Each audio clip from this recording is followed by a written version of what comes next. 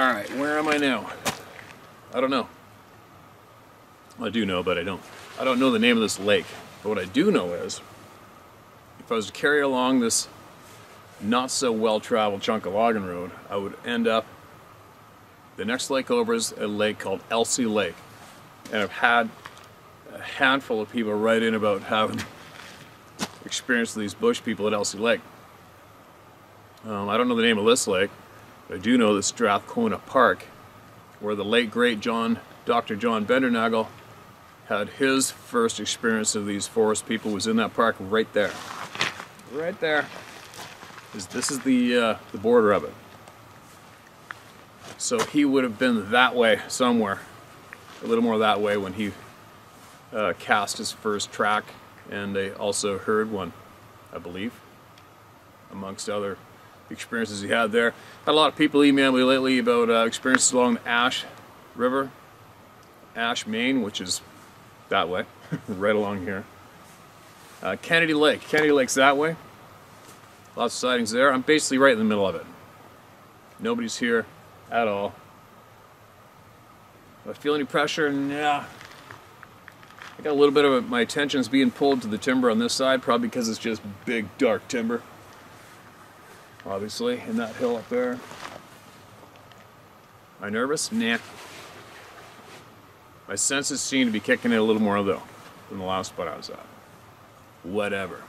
Good place to share from. I got my exploring done. A little more exploring anyway. I like going where I've never been before. Let's get into it. Let's hear some voices. This is titled My Dad's Encounter. Good morning, Steve. I am Joshua Lemieux. I hope I pronounced that right. L-O-M-I-E-R. And my dad is Rick. He asked me to shoot off an email of an experience he and I had out here in the Sierra Nevada, where what became the Creek Fire Burn Scar area near Clover Meadow. He gave me permission to share another story of his as well. Rick has seen a Sasquatch on a few occasions. Those encounters are mostly times he was on a picnic with my mom and had seen them watching at the edge of a meadow. And most recently, when I got my bear in August 2019 during bow season, he says he saw one following us as I drove the side-by-side down the hill back to the truck. The encounter he asked me to share happened during bow season 2017, which is late August, early September, for us out here in California. We were hiking down an old logging road toward a meadow a couple miles above Clover Meadow. As we approached the meadow and the logging road, we had a row of trees in between us and the meadow so dense you couldn't see more than a couple of feet in. We also had the wind in our face, so we knew our scent wasn't picked up when all of a sudden a big buck runs across the road from our left to the right. It ran so fast, all we got was a blur of antler and body. A few seconds later, we heard 3 knocks. It sounded like 2 wooden baseball bats being banged together, but a whole lot louder. We both stood there frozen in awe of what just happened. My curiosity got the better of me, and still looking for my first deer kill, I walked to where the deer crossed the road and tracked it into the woods for about 100 yards. My dad began heading back to the truck. About the last 20 years or so, I got a feeling of being watched, in danger, if I continued tracking. So I decided to go through the woods towards where the road wound back around and would meet my father and would meet my path out. Once I started walking back, the feeling of danger left, but I felt like I was being followed on my way out. Every couple of minutes as the wind I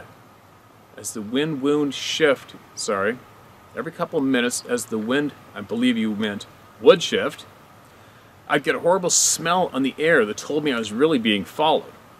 I got back on the trail right behind my dad, and we walked out to the truck together, both feeling like we were being watched. Once we got back to the truck, we dropped the tailgate and each had a beer. I think that may have been closer than either of us wanted. Another encounter we had was back in about '87.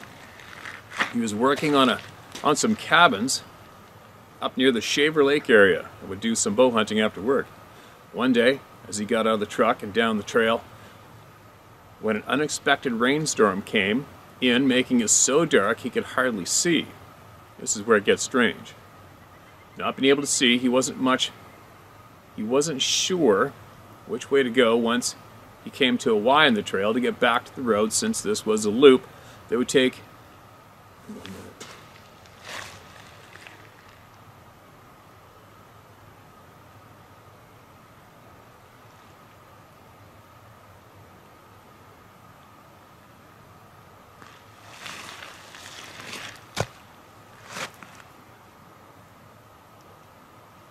Once he came to a Y in the trail to get back to the road, since this was a loop that would take you around, and the truck would be at the end of the trail. He chose a side and started walking down, when all of a sudden a rock landed a few feet in front of him. Not knowing what it was, he kept walking. A couple seconds later, it happened again, so he thought that maybe something was telling him to go the other way. He turned around, took the other fork, and continued on to the next fork in the trail. The same thing happened again. He walked one way, and a rock landed a few feet in front of him, so he went back and took the other fork in the road. This happened a few more times. When he went the right way, nothing happened. But if he took the wrong fork, then a rock would land in front of him, turning him to the other fork in the road. A couple hours after the first fork came out at the road, a couple of hours after the first fork, he came out at the road, but no truck. He began walking down the main road back to their camp when his buddy came up, relieved to find him, ending that one. My dad and I look forward to hearing you read this one, and thank you for having a place for us to share. Joshua Lemire. Lemire? Hope I pronounced it right, man. I read that kind of awkwardly. I'll admit it, my senses are going off a little bit. My attention, what happens for me is, if I think I hear something or feel something, my attention goes to that direction. And it's tough when I'm reading because my attention isn't all on reading, right? So there. I've never been here before. I've only been here since I've been doing this.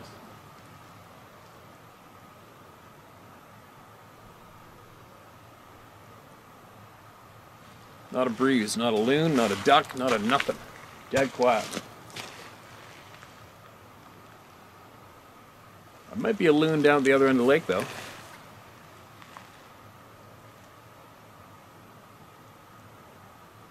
This is a quiet place, man.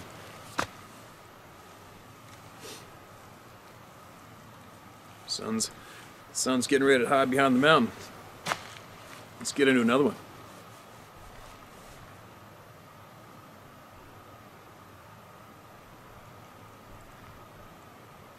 Mark this as red.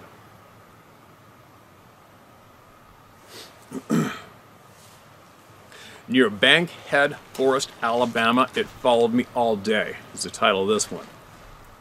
My name is Mark, I'm 53. I've hunted and trapped and fished my whole life and still do. I live in southern, middle Tennessee, and I've worked in forestry for many years. Excuse me, my work is mostly in southern Tennessee, Mississippi, and Alabama. Although I do cruise timber and audit tree plantings for the most part, I'm the guy they send to paint boundary lines in the deepest, darkest, hard-to-get-to tracts of timber. It's because they love to find shed antlers and deadheads, and the big ones are in the hard places. I love this shit. So you're the guy that gets there before me. Some of these places I've hiked in, especially the deep timber, and then I'll come around, here's a marking from somebody like you, and I'm like, damn, I was the only one that ever walked here. This happened February 2019 in Alabama, about 5 miles west of Bankhead Forest. First, a little about my job. Most days I start off walking before dawn so I can be at my line by daylight. Paint 2.5 miles or so of boundary lines, and then turn and burn, trying to beat darkness back to my truck.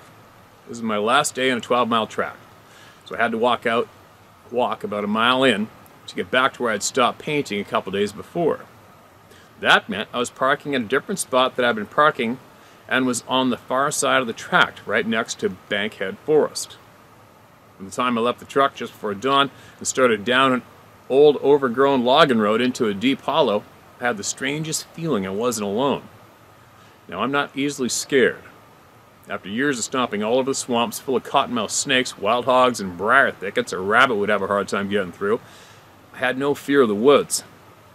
I was getting an uneasy feeling because I kept hearing footsteps over on a ridge to my right. I see and hear deer almost every day. This didn't sound like a deer, but I thought it had to be a deer or hog because it was so early for turkeys to be pitching down. I moved on and didn't think much about it. but something didn't feel right. I made it to my line, got out my scraper, cut a hole in the top of my paint can, and away I went, scraping and refreshing the paint every 30 feet or so. Ever so often I'd hear a limb snap, or more footsteps, and I'd stop, look for what made the sounds, nothing there each time. It seemed to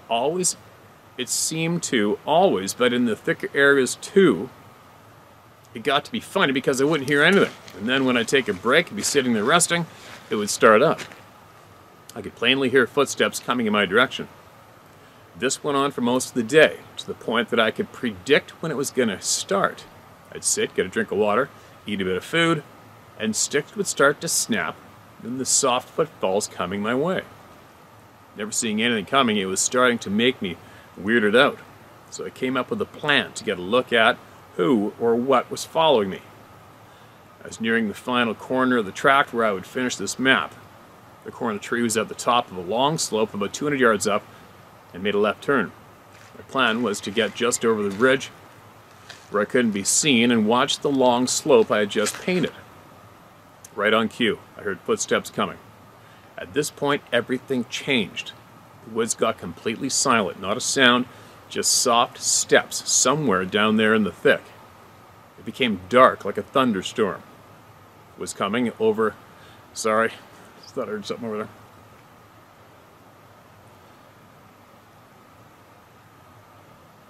Not a sound, just soft steps somewhere down in the thick. It became dark, like a thunderstorm was coming over, but no wind. My ears were ringing, but it was like I couldn't hear, as if I were underwater. Then I see and hear leaves on the ground moving about halfway up the hill. It was like someone walking and kicking up the leaves as they walked. I froze. There was a sound of something walking up the hill, but nothing there to be seen. My heart racing, I stood up, and in that second, it was right next to me, just 10 feet away.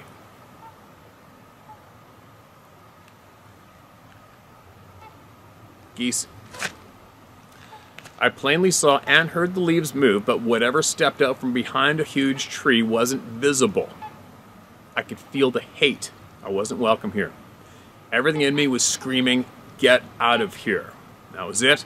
I grabbed my gear and I made a dash down the hill. I didn't stop for a long time and made record time back to the truck. Away back, when I stopped, there's a few spell outs, typos, sorry guys. All way back when I stopped to rest, I'd hear snap, then the soft steps again. I felt like I was being herded out of there. I didn't notice when everything went back to normal, but when I got back to the truck, all was fine. No dark clouds, and birds were singing again. All the sounds of woods were back. I thought it was a ghost until I watched your videos. Now I'm not so sure. Everyone I told got a good laugh at how Mark was run up by a Hind? H-A-I-N? H-A-I-N-T? Maybe he meant by a giant. So I stopped talking about it. I'll never forget it. Thank you for your videos. They've helped me understand a little more about this. P.S. I've also been whistled at from really close behind me. It was so close that I spun around expecting to see a mad hunter standing there, but nothing. No one there. I said out loud, "You've got great camo. I can't see you at all, sorry," and just kept going down the line. I was shook, couldn't understand why I couldn't see him. Now, I may know why. I've also heard the jibber-jabber yelling down in the deep hollow. They sounded pissed at each other, but I couldn't understand one word. I didn't even know that that was a thing until your videos. Thank you so much, Mark. Wow.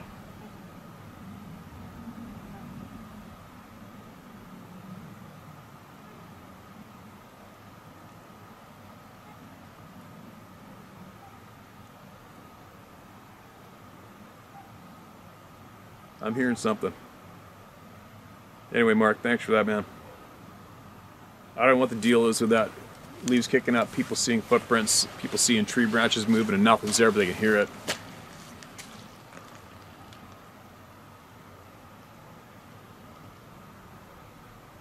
I don't know. Maybe, possibly. I wonder if the Owl Man knows about that. Hey, man. Owl Man, I'm sure you're here. I wonder if you know about that. Anything about that. About the somewhat invisible or absolute invisible beings that do exist. This is going on. There's no way it isn't. Way too many people have reported seeing that shit. Way too many. And we'd be pretty thick between the ears to ignore thousands of people reporting the same thing. That's all there is to it. So I can't explain it. I hope that didn't annihilate your time for your job or your being in the woods, man. But I can relate. You know, I go to the same places you guys go and more by myself. And like I said earlier, I'll get more stressed about it the night before at home than I do when I'm actually doing it. Once I slip into that timber, for some strange reason, I just get a calm. I feel calm, I feel focused, I feel good, and I go about doing what I'm out there to do. And then, it's funny that when I do get way back in that timber, I'll sit on a log or sit against a tree or sit on a perch on a shelf, and then you start picturing it, you know. You can start to picture it. You start picturing something being really angry. You're pissed off that you're there, and they're going to make sure you leave. And it's going to take a long time for you to leave. That would really, really suck. To be tormented the whole way, right? That would suck. Anyway, let's get some more out.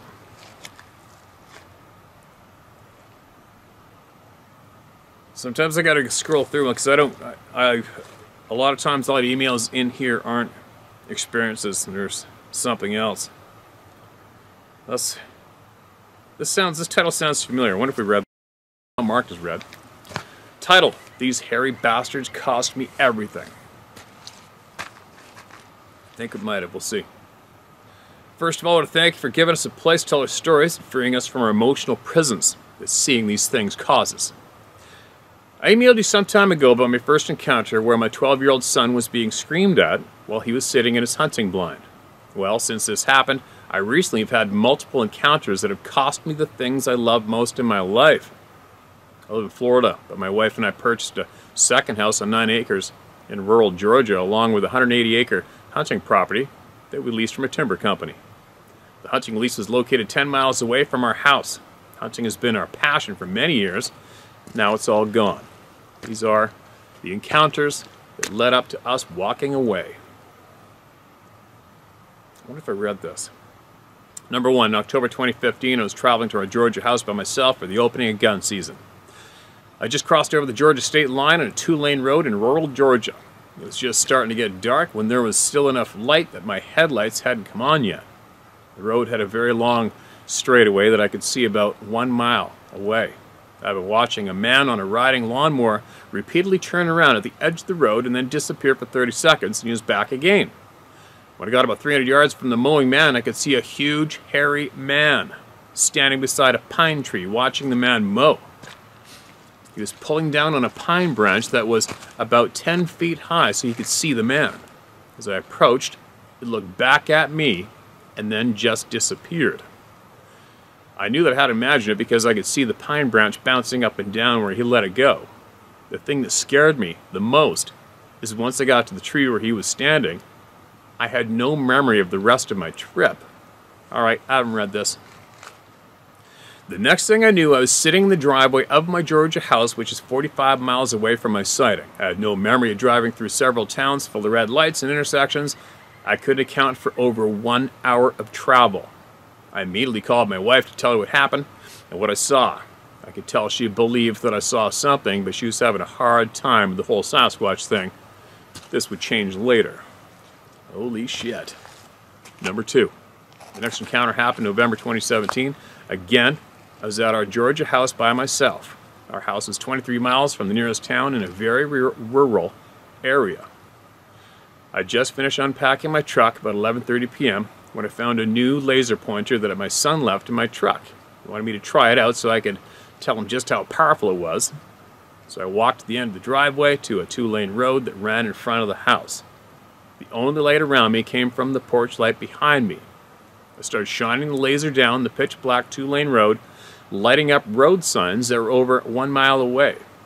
In the distance, I heard a scream, and this orange ball of light seemed to float into the middle of the road about a quarter mile away. I wasn't sure what I was looking at, so I pointed the laser at it. The next thing I knew, the orange ball of light started coming at me fast.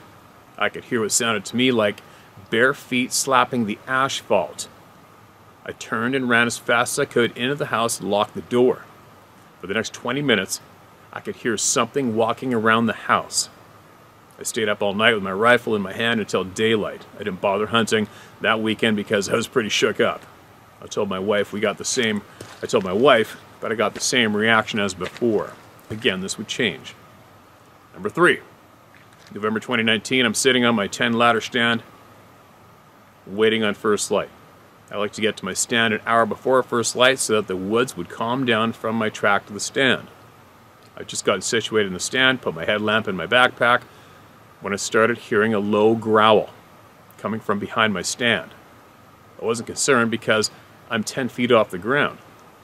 I could hear something slowly walking up to my stand, thinking it was a coyote or a dog from one of the nearby houses. Whatever it was had stopped at the base of my stand. I could hear what sounded like breathing. This went on for 3 or 4 minutes when I felt a hand grab my ankle. I could literally feel fingers on my leg. It scared me so bad that I jumped up onto the seat of my stand to get as high as possible, kicking my backpack that contained my headlamp off the stand. Now I'm trying to listen to where this damn thing is, but all I can hear is my heart beating 100 miles an hour. I stood up there for the next 45 minutes until it got light enough to see my surroundings. Now I had to get up the courage to get out of my stand and make a run for my truck, which was on the other side of the property. Once I got down and looked all over my backpack, it was nowhere to be found, so I took off with the truck. When I got to the top of the trail, I could see my truck again through the trees, so I started running. I got about 10 yards from the truck and stopped in my tracks. There on the ground next to my truck was my backpack. I'm 48 years old at the time, and I had tears running down my face. 35 years of hunting, and I had never experienced anything like this. I quickly checked my surroundings and made a dash for the truck. Once I got the truck started, I was having a difficult time pressing on the gas pedal because my legs were shaking so bad. When I finally got moving, I went straight to the house and told my wife what happened and to pack her stuff because we were leaving for Florida. I could tell she was starting to believe me by the look on her face.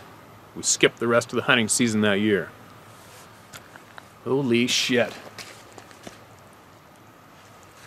That is your worst nightmare as a stand hunter, period.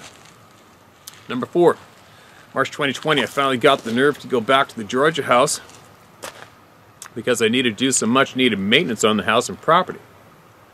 When I'm up there alone, I always fall asleep in the chair watching TV. At 3:30 a.m., something hit the front door pretty hard. I jumped up, grabbed my .30-06 out of the gun cabinet, and went out on the front porch. I shined my flashlight all over the yard when I heard a whistle come from the tree line to the right of the house. As I started walking towards the tree line, I heard another louder whistle come from behind me in the dark. I decided my best option was to get my ass back in the house because I was outnumbered by something. I'm pretty sure that a human wouldn't whistle at me while I'm standing there with a loaded rifle. This became a nightly occurrence every time we went to the Georgia house. Number 5, October 2020. I really had no desire to hunt anymore, but my wife didn't want me to give up something I've loved for most of my life. She decided to hunt with me that day to get me back in the woods.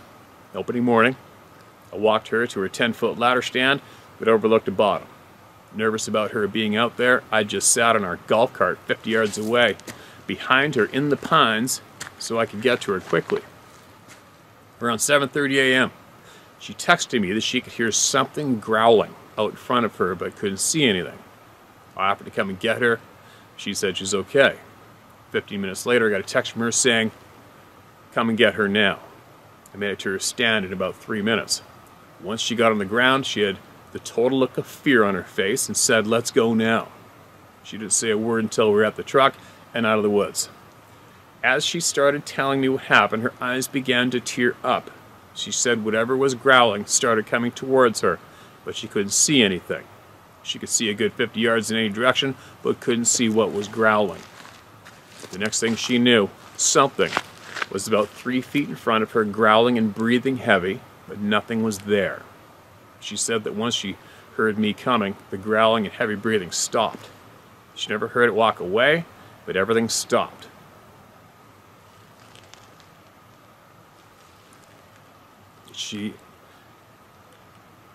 Once we got to the house, we decided to just go home to Florida. A week later, we decided that we had enough. We let the hunting lease go with all of our tree stands still on it, and we sold the Georgia house with everything in it. The only thing we took with us was the firearms.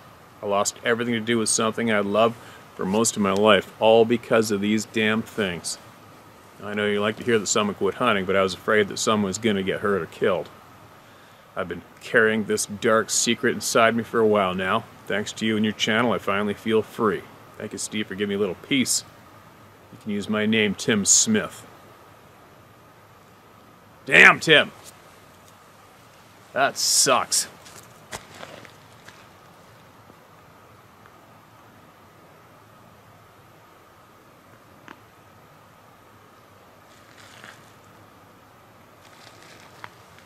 That really sucks, but here's a part 2, and I'm going to read it now.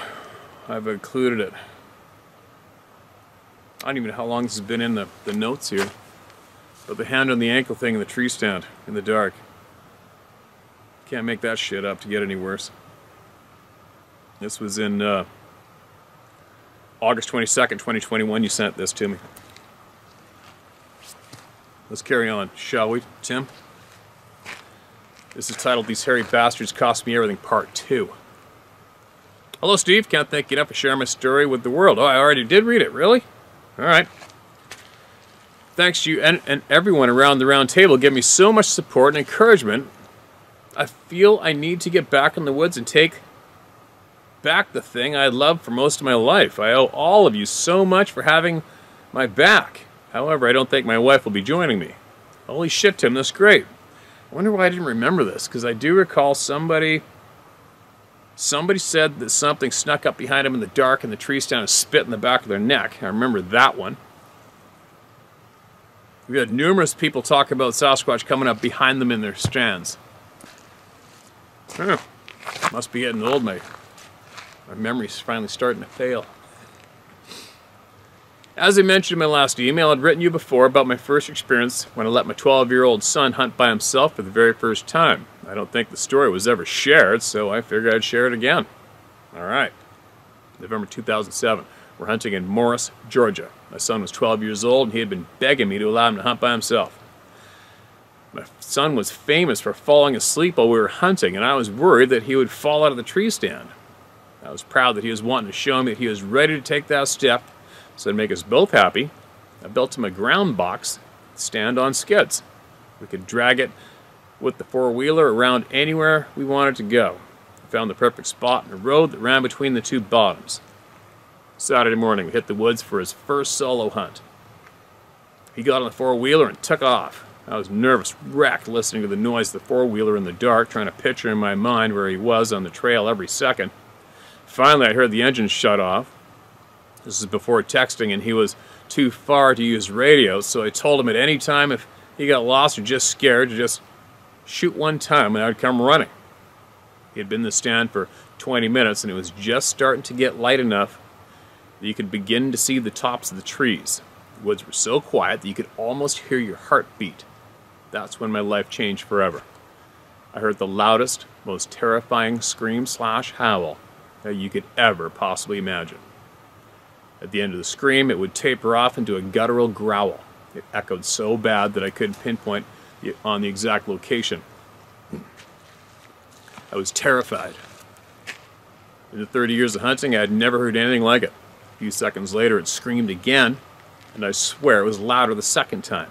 It screamed a total of 7 terrifying times. If I was scared, I can't even imagine how terrified my son was. I'd made a stand with hinged wooden shutters that he would keep closed and locked until first light, and then he would open them. It was just something to make him feel safe. At 9:30 a.m., I heard the four-wheeler start up and begin heading my direction.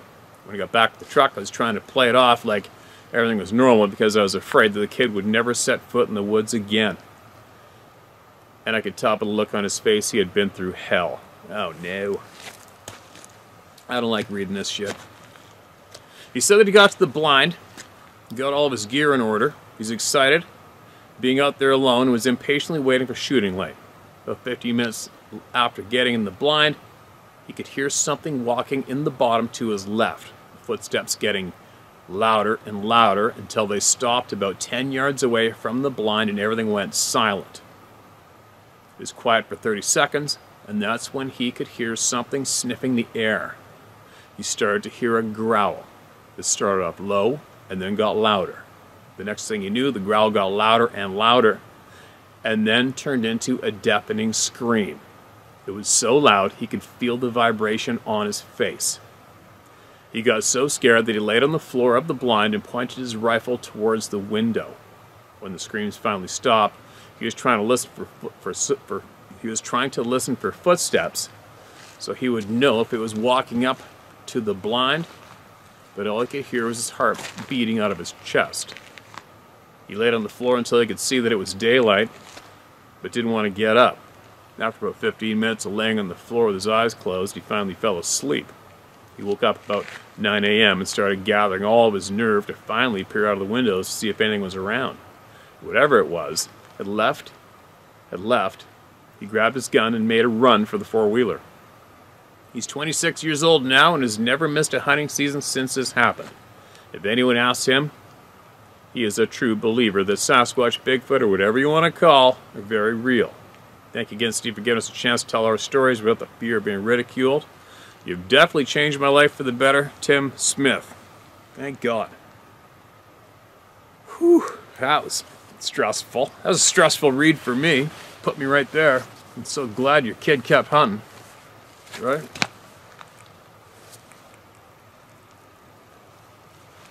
Anything behind me yet?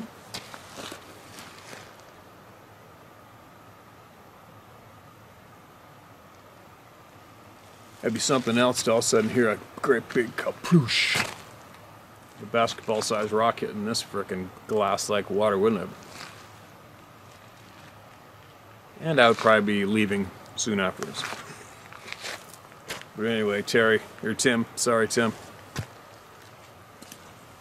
It's quite the handful. I wonder if your wife still go out in the woods?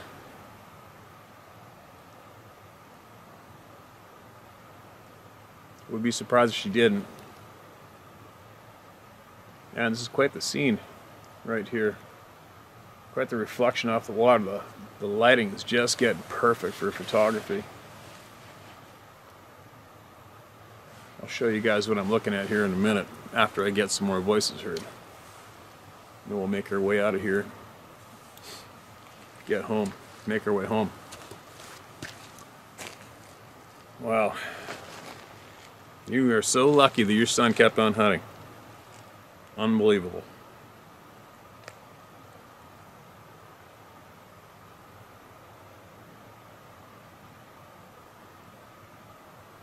Alright, here we go.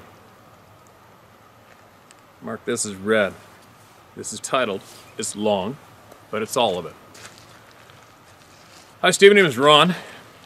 I've lived in the city of Boston, Massachusetts my entire life. I'm guessing not too many encounter stories from here, LOL. First, I want to touch on the sixth sense. How I agree we all have to listen to it every time. I was 16 and my best friend at the time was 18. We lived to hunt and fish. One day he picks me up from school and we head out to go bird hunting. Steve, the second I got into his Jeep, CJ6, I believe I told him we shouldn't hunt today. He looked at me as if I had 7 heads because all we did was hunt and fish. He asked me, what the F are you talking about? I told him I just don't feel right. He asked if I was sick. I told him no. It's just something isn't right. He called me a pussy and started to drive. It's about a 45-minute drive to get there. Not much bird hunting in the city, LOL. The whole ride, I wouldn't let it go. I kept telling him, turn around, let's just go tomorrow. We finally get to the cornfields. We're going to hunt, and as he puts the Jeep in park, I tell him to look at this place. Or, yeah, look at this place. You don't feel that? I said we should go. Again, I'm called a pussy, and we push on. After an hour or so of my non-stop badgering that we should leave, he finally said, fine. If it'll shut you up, let's just drive this corner and we will leave. I said, forget the corner, let's go. I turned my back to head to the truck, and boom! His gun goes off. I turned and asked if he got it, thinking he flushed a bird. When I looked at his face, I knew something was wrong. I asked him what happened, and he told me he slipped. Then he thinks he twisted his ankle. So I set him down on a log, and when I rolled his coveralls up, I said, Jesus. He asked me what, and I told him that he didn't break an ankle, he just blew his foot off. I can imagine that you probably have a good idea how the rest of that afternoon/evening went. I knew it. I knew it to my core. We should have never went that day. Now for my stories. Wow. That poor bastard, eh? The first time I encountered Sasquatch, I was hunting in Maine. It was around dusk. I was still a good hour of shooting light left. I was making my way down an old jeep trail, hunting my way back to camp. Off my right, there was a clearing, probably 100 or so yards long, and about 25 yards wide. In the middle was an old apple tree, or just a wild apple tree. I see under the tree what I thought was a black bear. As I went to raise my gun, it stood up and looked right at me. I know bears stand on their hind legs, either to check the wind or see better, so I still think it's a bear, until it took off.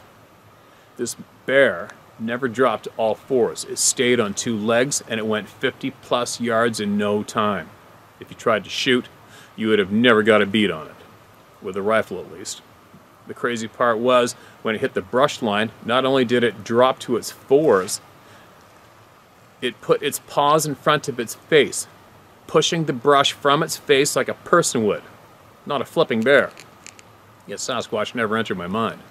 I just didn't understand that a bear could actually do that. 2 days later, same mountain in Maine, I fell asleep against a huge oak tree. I woke up to the sound of a deer walking. I opened my eyes, and there was a monster eight-pointer walking straight at me, head down, just marching on a head-on collision with me.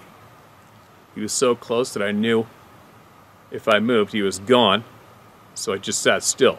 He walked up to probably 10 feet and just stopped, looking right at me and moving his head left to right to try to figure what the F is in front of that tree.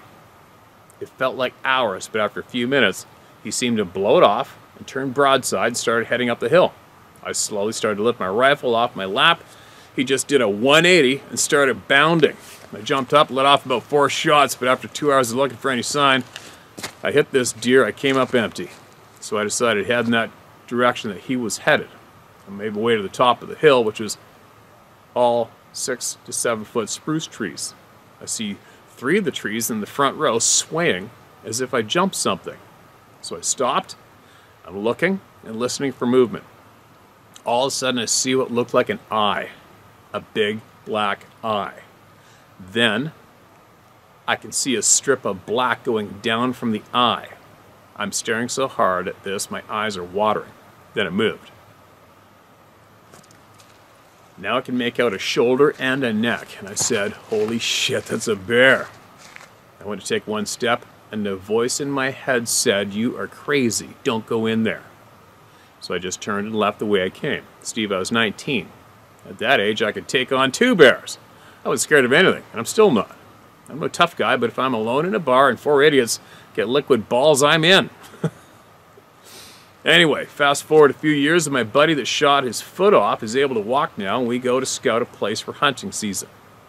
As soon as we start walking down the logging road from where we park, I look at him and tell him I don't like this place.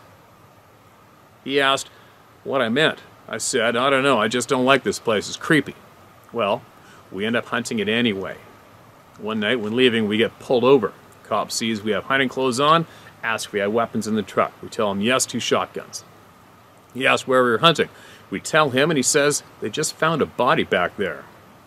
We both at the same time say, what?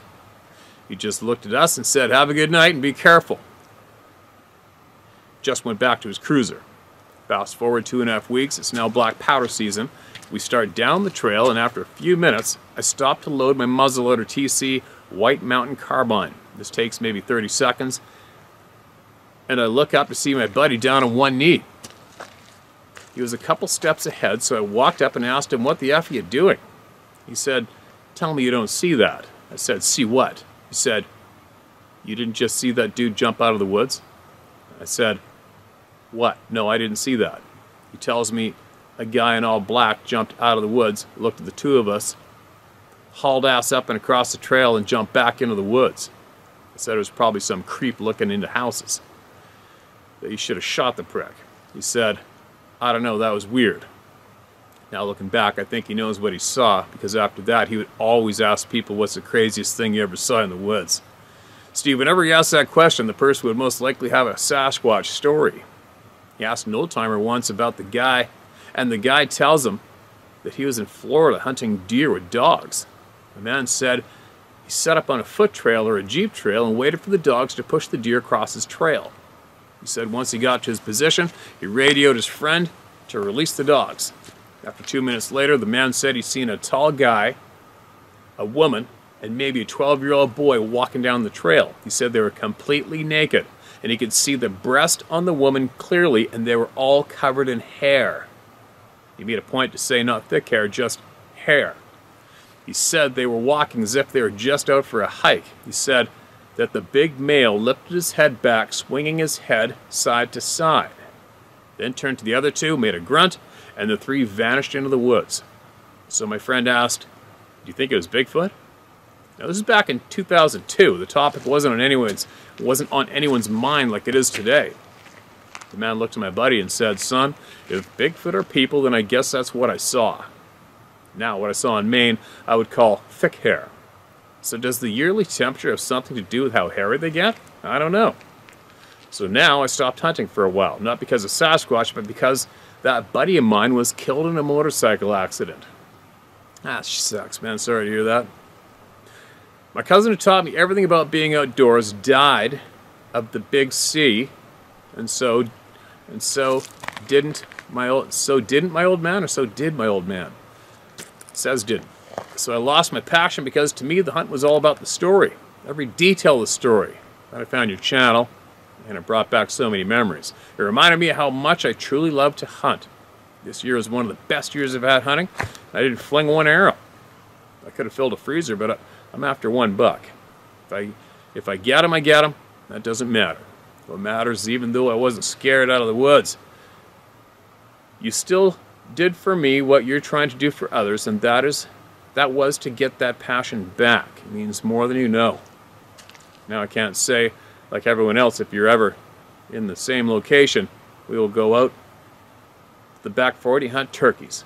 I can say that if you're ever in Boston, drinks on me, and you probably won't remember the night. Thanks again, Ron from Boston. Ron, shit, man, if I could have been there to go hunt with you, I would have. I'll tell you what. Actually, I feel that way about every single person that writes in and gets screwed out of their hunting passions or loses their partner or their dad or whatever. I'm so glad to hear the news that you came back and that this channel helped your ass out. That makes me going to these damn places and doing this worth it right there, right?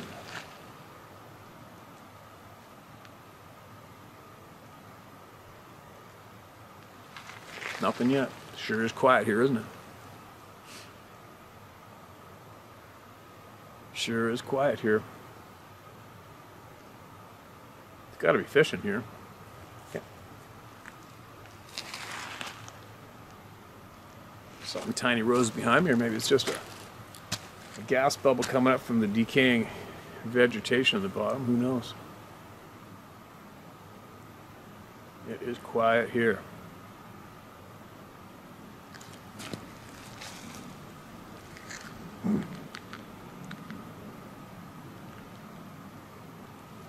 All right, I better read one more. I'm gonna be late. There's definitely no service here, and I didn't tell anybody where I was going. I know, lots of people are gonna bitch at me for not doing that, but I'm a big boy now, believe me. I've been to some crazy places alone. Let's show you guys a quick hunting story. You reminded me of when you said that big 8-pointer was coming, you woke up. It reminds me one time I was guiding, and then I rode my hunters out to the highway. This is years ago. Rode my hunters out to the highway, drove them into Fort Nelson, the airport, went back to the remote main camp. Excuse me, and had a few days off, so I went to go stone sheep hunting by myself. And I went up into the mountains. across this valley, and I hiked up to the top of the side of this mountain, and I made it, and I hiked all the way to the very top, I think the second day, whatever. And this was in August, so it was really warm out. And I laid down on the top of this mountaintop. We're talking way the hell up there. No trees, way above tree line. And I laid on the top of this mountain, and then the temperature was like, it had to have been body temperature. The temperature of the air had to have been the exact same temperature as my body, because it just felt, and there's no sound, there's nothing, it's dead quiet. Dead quiet. Obviously I'm beat, just climbed this damn mountain. And I laid down on this little grassy little lichen patch and fell asleep. Then I woke up. You kind of wake up wondering, where the hell am I? Holy shit. And the view was freaking insane. And then I got up, and I'm looking around, grabbing binoculars, and I'm looking off in the distance, looking on the other mountains, and I stepped forward 2 steps, and about probably, I don't know, 50 feet below me was around 25 stone sheep, ewes and their, you know, mothers and young, and they're all spread out laying down right below me, about 20 yards. Scared the shit out of me, but it's really cool. I wish I'd had a video camera ready to go then. Who knows if they even walked by me when I was asleep and had a look at me and went and laid down. Who knows? I don't know. But you took me back to that memory when you mentioned waking up and there's a big 8 points down there. I'll never forget that time. You know, it's real funny to add onto that. When I was hiking out from that particular day, I had an old semi-automatic 30-06, and I had it slung over my shoulder, and I'm hiking out the riverbed with big river rock, hiking out. I had to hike out about, I don't know, 5 or 6 miles, and the sling popped off of the gun. The gun went boom into the rocks, and literally, if you look down on the gun from the top, the scope was bent like a banana. Like, you gotta be kidding me. Really? I literally got back to, we're in the middle of frickin' nowhere. I got back to the camp, and I put the gun on its side on a log round, firewood round, and I got a piece of firewood, put it on top of the scope, and I bashed it with the axe, and I bent the scope back enough that I sighted and got it on paper and dialed it again at work for the rest of the year. Oh, the memories, I'll tell you what. All right, get back to people.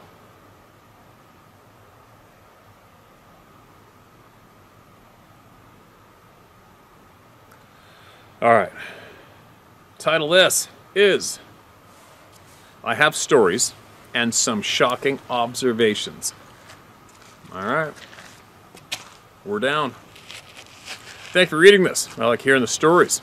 After my experiences, I have an unusual urge to know more. People that have had true experiences know this feeling. Let me just tell you a few quick stories that might help others understand how a 1,000-pound ape might be living out there undiscovered. The first story takes place in Montana, close to Kalispell. I spent most of my summers there, right by McGregor Lake. One summer I was about 14. My parents let me take my childhood best friend up there. We'd stay out late hunting coyotes. We never got one, but we would hear them calling. We would go down by the brook that was located behind the cabin. You have to go down the driveway and cut through a small strip of trees that open up to a big clearing with a bog and a deep brook that slowly flows through. That brook separates my grandparents' property from a big patch of unused woods. Well, we were hunting one night down in the clearing. We could hear the coyotes calling so loud and close, we could hear them panting in between howls. But every time I hit the lights, they're not there. Not even an eye shine where I expected them to be. So, somehow or another, we got brave and crossed... Nope, sorry. Sorry, I lost it.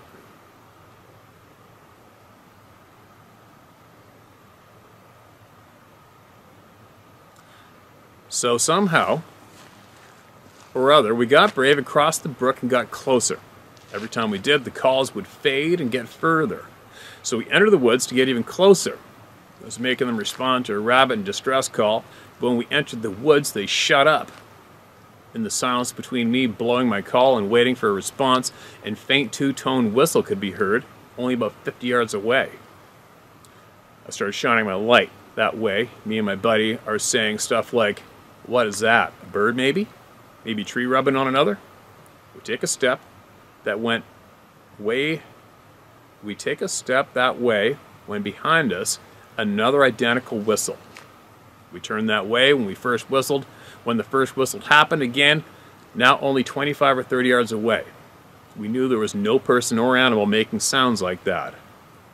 I remember my friends start to cower down to the ground and say something like, "Oh my God." I was scared too, but I took control of the situation and grabbed him by the shoulder and led him backwards while I said something like, "Just shine the light." Well, I shot my .22 about 10 times in the darkness. We crashed out of there and ran home. I didn't think it was... I thought it was a ghost. Later on in life I decided it could have been a Bigfoot. It took a long time to say all that, but that's not what I need you to know and share. Years later in Northern California where I live, I was helping my uncle find his hounds. They were missing for 9 days in a canyon around Kalida. It's called Humbug Creek. I got dropped off at the top and worked my way down tracking these dogs with old school radio tracking equipment. It was hard and it requires you to triangulate the signal to locate where the dogs actually are. So we're all over the canyon over those 9 days. On the third or fourth day, I was on the face of an extremely steep hillside. Me and the guy with me found a spot where a big bear had lain down on this particular tree high on this ledge. Under this perfect tree, high on this ledge. So we took a break there just to warm our hands when I found a huge pile of shit. I was thinking it was a big bear, probably the one whose bed we're laying in, but these droppings literally looked like a pile of horse poop up on a sheer cliff face. I was so baffled I had to know what this was from. Black bear's poo is black and full of berries most of the time. This poo I found at first looked like grass. But no, man, it was pine needles. So I looked up, what is pine needles? I found that only moose and caribou can because they have 3-chambered stomach. So I looked up mountain gorillas. They also have a 3-chambered stomach. And when I seen a pic of their poo, I was shocked. It was very similar. And I know there's not a lot of other things it could be. I have good reason to consider that Bigfoot could be real. And that was my most compelling experience. It's not smart shooting a gun into the dark or taking a shot at one of these creatures, but if I do get a positive, clear view of one and I got my rifle in my hand, I don't know, man. This whole Bigfoot mystery might come to an end. Thanks for reading, buddy. My name is Sid Smith from NorCal. You can use my name. Okay, Sid. Appreciate it. I found a big pile of crap like that 2 summers ago. Freaking huge. It was like... And it was within a few days of when our First Nations community in Mount Currie had one of these things went ripping across the paved road, broad daylight, with fish in each hand. One hand for sure. I don't know if it was each hand or both one hand. And ripped off up the mountain. And there's a lake above there. And I was the first one at this lake, and I was walking down the path, and there was this pile of shit. It was probably about like this and like that. Wasn't a horse. Of course, to me, it's like, there's somebody playing a funny, right? Because it was the human trail that went down the lake. If I was a Sasquatch, I would have done the same thing. Laughing. But anyway, Sid, I wouldn't suggest shooting at one of those beings, man. If you see one, it probably wouldn't be a very smart thing to do. And another way to look at it, man, it's like this. It's like, imagine if something came here and saw you out there hunting, and never seen something like you ever before, and thought, holy shit, look at that thing right there. It looks like a Sid. I'm going to dump it and end its life right now so I can show Sid to my friends. You know what I mean? So you don't do unto others what you don't want done to you, right? Funny little thought there anyway. But anyway, what time's it now? Should I be getting my ass out of here? 5:20. Okay, let's do one more, all right? Then I'm going to swing the camera and show you guys a scene. It's something else, I'll tell you what. Not an ounce of wind and a perfect reflection of those snowy hills over there. What do we got?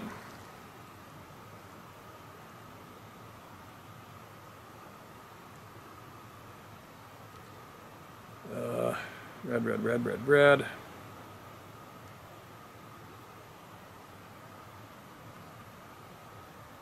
All right, a couple photographs in this one. Mark, this is red. This is called The New Tenants. Hello, Steve. My name is Norman Clowen. Clone? I hate mispronouncing shit. Not shit. I mean, yeah, names of towns and cities and people's names. I really hate it. So please don't find it disrespectful. I'm more of a bushman than I am an English professor. Whatever you want to call it. I'm getting tired. All right. Hello, Steve. My name is Norman Clowen. I'm 56 years old and I live in Thompson Falls, Montana. You can share my name. Like you, I don't give a shit what others think. The U.S. government and its justice system is so broke it's beyond repair, and the sheeple don't have the balls to stand up while the government takes more and more away. True enough. But that's another subject. So on with my story. Ever since I can remember, I've known things aren't what they always seem. I can remember lying in bed looking out the window and seeing things looking at me. When I told my parents, they told me I had an overactive imagination. It wasn't until years later when I first seen the Patterson-Gimlin film that I could identify what was looking at me.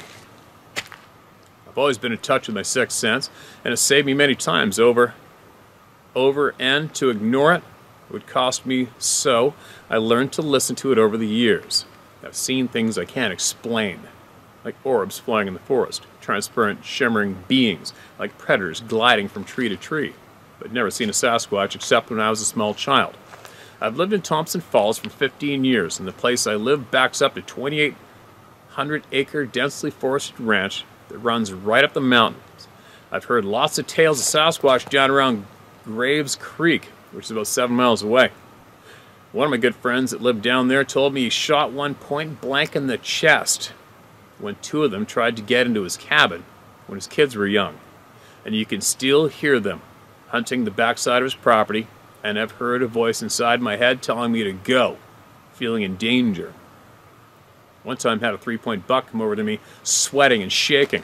It was so close, but it never even looked at me. It just kept looking over his shoulder into the trees as I listened to heavy bipedal steps in the snow beyond the trees, and I felt the intense need to leave. Well, to make a long story short, we've had a series of fires down in Graves Creek, and the big guys must have moved this way. We've had a lot of activity lately. You can hear them moving in tandem on the ranch behind us. This last November, I heard a macaw and an owl moving in tandem down the back fence line. When I figured it was about 90 feet away, I turned on my flashlight and I saw a huge set of red eyes duck behind a tree. And then all the noise stopped. 2 days later, I was out getting a load of firewood from the carport when something slapped the plastic right behind my back and then let out a big, deep cough. I decided to go in. Now every night when I go outside to smoke, I can hear them talking.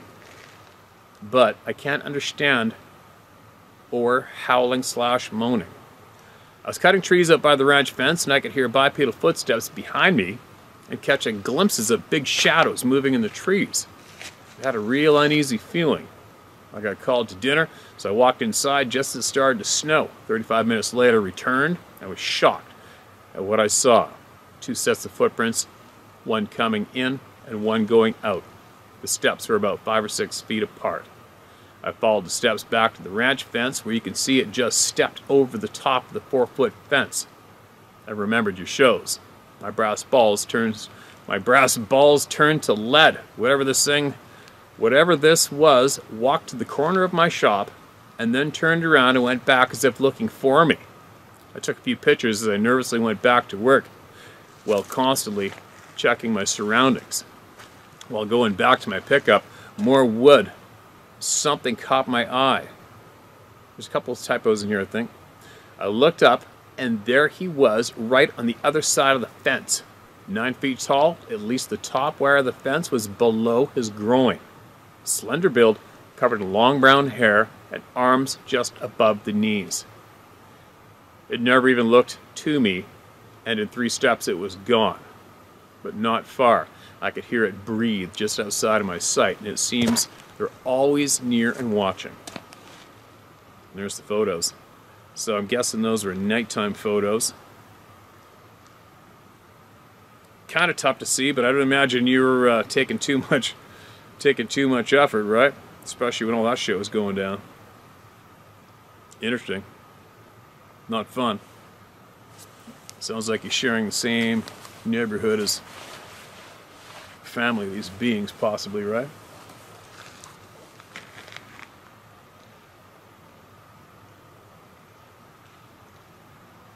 Alright, I'm going to show you guys this lake. Thanks for sending that in, man. And just keep listening to everybody on this channel, or I'll listen to as many people as you can that seem to know what they're talking about when it comes to this topic, alright? And then govern yourself accordingly, right? Let them know who you are. Let them know you don't want nothing to do with them, and ask them not to scare the shit out of you.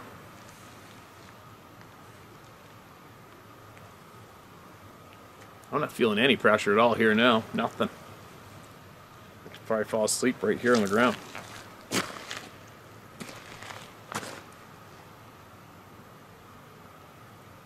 I better hurry up and show you guys this lake, and I want to drive a little further up the road before I go home. I'll go take a little snoop and peek. So, let's have a look here.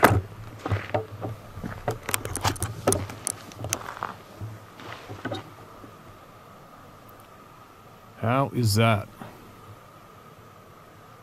That's what I've been looking at the whole time I've been reading when I glance up.